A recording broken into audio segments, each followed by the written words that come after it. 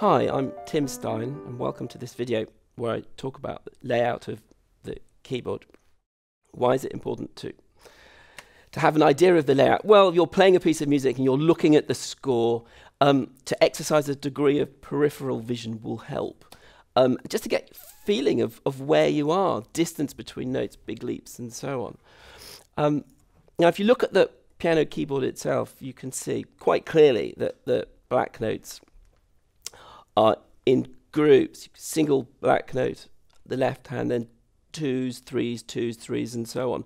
So a simple little exercise that I get my students to do is just to find the two black notes first of all. And if you just open your, rather close your hand so your fingers are together like so. I'm not worried about fingering at this stage. Just play with your left hand only all the two black notes. And what I would like you to do, what I suggest, is that you just are as free as possible so that you can actually use this as a warm-up exercise at the same time. Just locate the two black notes, fingers together, and then similarly with the right hand you could take the three black notes and just work your way down the piano. For example, threes, and so on. And then once you've found the notes, another good exercise is to locate them without looking and just feel for the black keys. So for example, let's take the two black notes. Find them first of all by looking. Place your fingers over them and then just shut your eyes and imagine that you're a crab crawling sideways and your fingers are like glue sticking to the keys, and we just want you to feel for the two black keys together. So first two black notes and just keep crawling up the piano until you can get to another two, and if you get lost or you can't find them, open your eyes just to check. And then similarly you could do the same with the threes in the right hand. Three black notes and just keep crawling down until you found another three, and you develop a really good sense of where you are. You could also place left hand over right or right hand over left. So for example, two black notes in the left hand, three black notes in the right hand, and just cross over right up to the top of the keyboard.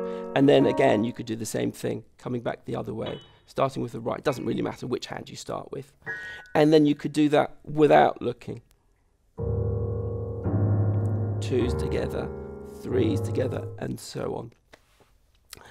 Another tip would be to locate individual notes. Now if I'm teaching really small beginners, I mean adults too, find what I think is probably the easiest note on the piano, which is doggy D. That might sound silly, but doggy D has two black ears. So the D is the middle note between them.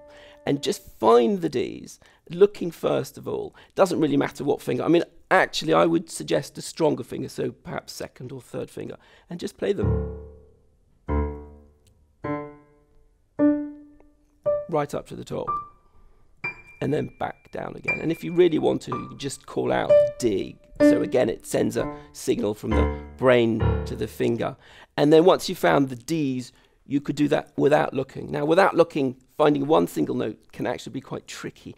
So the best thing to do is to find the two black keys first of all, and then feel for the D in between. And then as we did before, just crawl up, find another two black keys together, and you've located your D, hopefully. Then you could do the same with Cs and E's. So the C sits before the D and the E sits after it. So the C sits before the two black keys and the E sits just after it. Why is it important not to look at what the fingers are doing? Well, primary importance, when you're reading a score, piece of sheet music, you want to have your eyes on that piece of music. So you want to develop that sense of peripheral vision. And similarly, if you're playing music rather without a score in front of you and you've got difficult jumps or big leaps, you haven't got time to look at what every hand, whatever finger is, what each finger is doing. So a big leap in the left hand while you've got something going on in the right hand. So these things are very important. And by practicing these exercises, which you can also develop, hopefully you should be able to overcome those difficulties. I hope that makes sense and that you enjoyed it, and that you look forward to tuning into my next video where I talk about warm-up exercises and the importance of doing them.